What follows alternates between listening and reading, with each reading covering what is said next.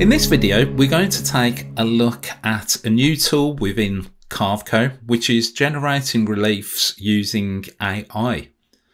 So in this video, we're going to be looking at this using Carveco Maker. And if you take a look over on the left-hand side here, you can see that there is an option to generate with AI. So if I click on that, it will take me to a new page where it gives me the option to generate with text or generate with image. In this video, we're going to be looking at generating with text. So basically, type in some text and then it will turn that text into an image. And then it will turn that text into a relief. Image to relief, upload an image and it will turn that into a 3D relief. At the bottom, there's a section about credits, how many you have. And if you click get more credits, then it will give you a lot more information about that. So for now, what I'm going to do is click generate with text. And this will take you to another new page. And at the top left, it will give you a box where you can type in your text. Now you can either type in your own text or you can click inspire me. And basically what that will do, it will automatically generate some text for you. So you could basically do that. So a high detail carving of a Viking face. Maybe not a Viking, maybe, I don't know, a nomad's face. And then click generate image. And when you do click generate image, it will give you 4 options down below. So it's generated 4 different options. Now, if you don't like any of those, what you can do is either change the prompt. Maybe I want the full face and then generate again. And you can see that it's given me all of these options. Now there's also below that some other examples, and if you click on one of those, it will basically copy the prompt and put it in here. So maybe this one. A CGI model of a friendly jester's face. So let's generate that. Okay, I wouldn't say that they're friendly, to be honest. They look a bit scary, but you can just click on one of those and it will open it here and give you basically a preview of that. So any of them, you can click on them and it will give you a preview like so. Now let's say this one looks really good. I really like that. So let's say that I wanted to generate a relief from this. Now I can see areas that I don't like. There's something going on at the top here on both the corners. Now I can just edit that out afterwards. So what I'm going to do is click generate relief. And what this will do, it will take me to another new page and it will give me a preview of the relief in the 3D view. Okay, so what it's done, it's opened it up in the 3D view on the right hand side, and on the left hand side there are a few options and we're going to be going through those. So if I rotate this around, just exactly the same as you would in the 3D view in normal Carveco Maker, you can see that it's generated a really good relief for me. Now if I click depth and then move that slider bar, you can see that I get a lot more depth. Now this is the underlying depth of the model, so this isn't the detail which is below. So if I move that to be in the center, so there's no detail, you can see that this is just a smooth relief that's lying under here. So I can just move that up or down like so. Now, this is basically an artistic section. So you'll notice that there are no mention of sizes anywhere on here.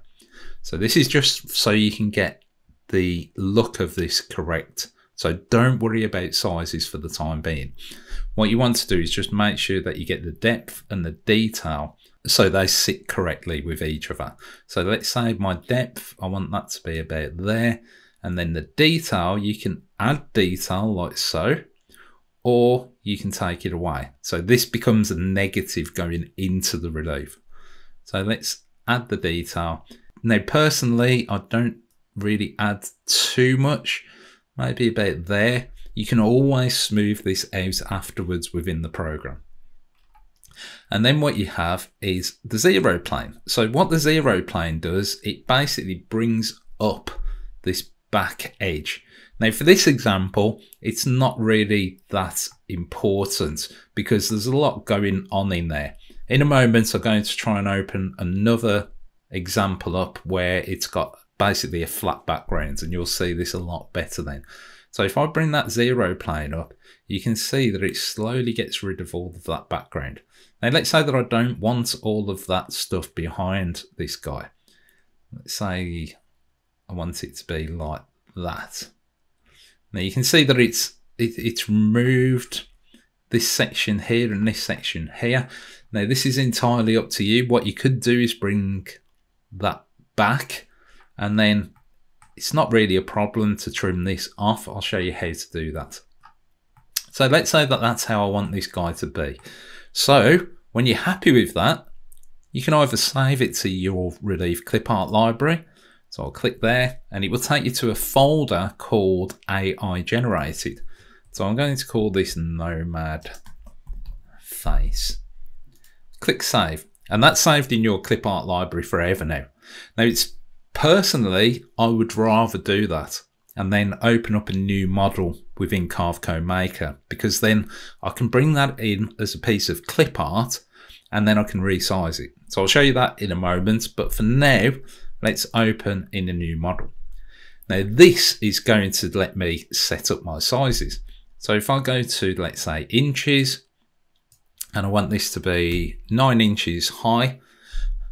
Now it automatically constrains the aspect ratio. So it's 9 inches in height and also 9 inches in width.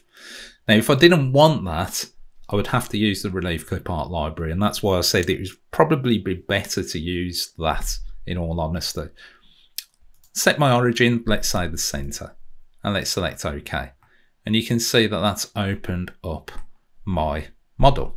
Now, the other way to do this is if I go to File and New Model.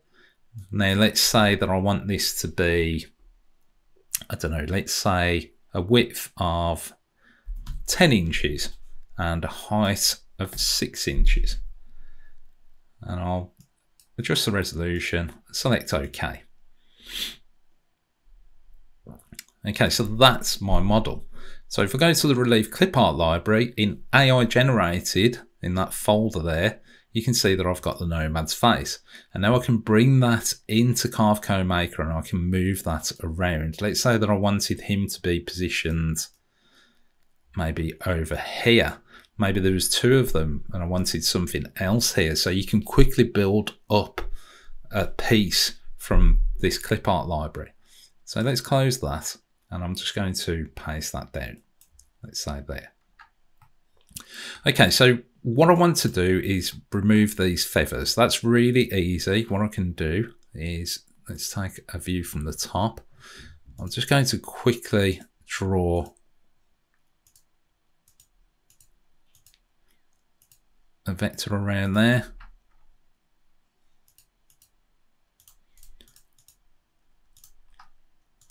As I said, quickly.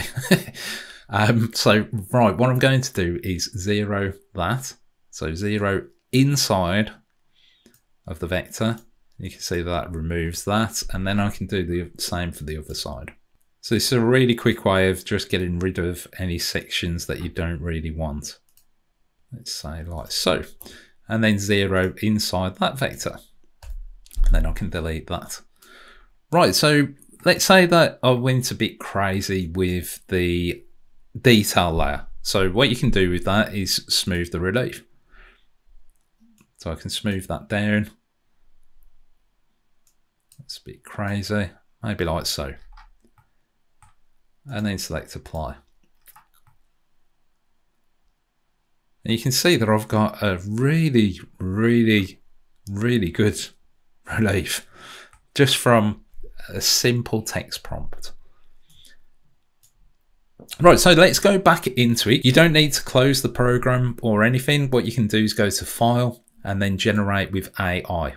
I'm not going to save my changes for this. And then it takes me back to that original page that I had. So I'm going to generate with text again. And let's do something a bit more random. Let's say this dog. So I've just clicked on the dog and it's copied the prompt into this area here. So if I click generate again, it will give me the 4 previews. So you can see that I've got these 4 dogs. Now, let's say that I don't want it to be a painting. Let's say I'll delete that. And let's delete that. So it's a smooth shading of a beagle's face facing forward. Generate again, and it will give me 4 options. Okay, let's say any of these would work really. That one would work quite well. I tend to like the ones with sort of a faded background because you don't get too much of a jump up in height. This one will be great as well. That one will be great. Let's try. I want something that I know that is going to give me sort of a flat background so I can show you the 0 plane coming up. So let's say that one. So click generate relief. It will take just a moment to generate this. Okay, so this has opened up that image.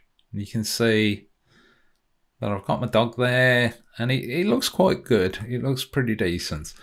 If you take a look here though, around the edges, you can see that there are a few artifacts and that's ideal for this 0 plane. That's what this is for. So if I just take a little view there, let's zoom in on the dog's face here. So maybe I can add a bit more detail. Like so. I can add some more depth if I wanted to, or make it shallow. Maybe like that. And then to get rid of this, what I would do is bring up that 0 plane.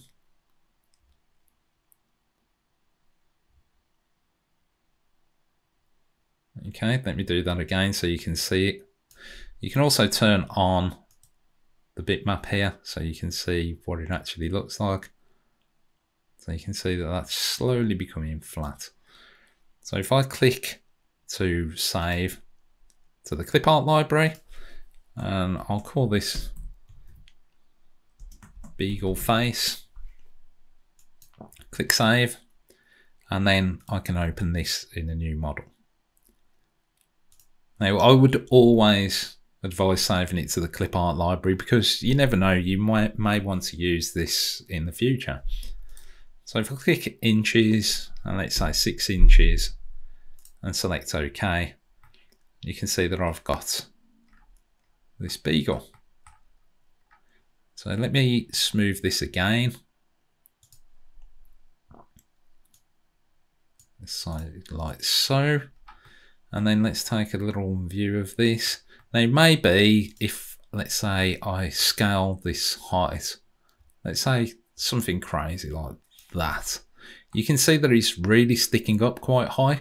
So what I would tend to do then is go into the fade relief tool. So if you go into the fade relief tool, stick that at the top somewhere there and have that at the bottom, and then you can control this. So if I bring that up, you can sort of control how this goes. So if I want it to be sort of flat here, you can see that I need to fade it by 43%.